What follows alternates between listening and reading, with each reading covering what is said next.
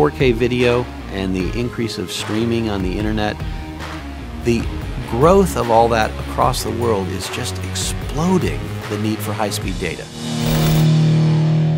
What's important is that lasers have to be very pure in order to make the high data rate possible.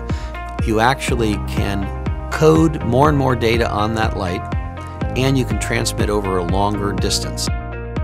And our lasers are the purest in the industry. The biggest application for the very pure lasers that we make are in communications networks. But increasingly, autonomous vehicles are using Lidar, that's light detection and ranging. And so Lidar is actually a light-based system that helps autonomous vehicles see and navigate. State-of-the-art today that's actually deployed might be 100 yards, but that also limits vehicle speed.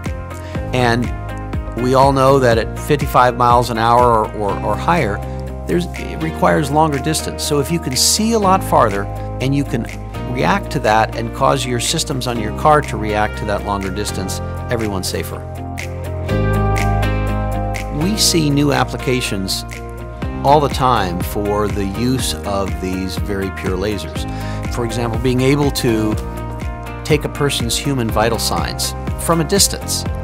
And this is of huge potential interest just for medical therapeutics. I think it's actually a very exciting time. The range of applications, the increasing use of high speed in all things that we do, it's an exciting time to be in this industry.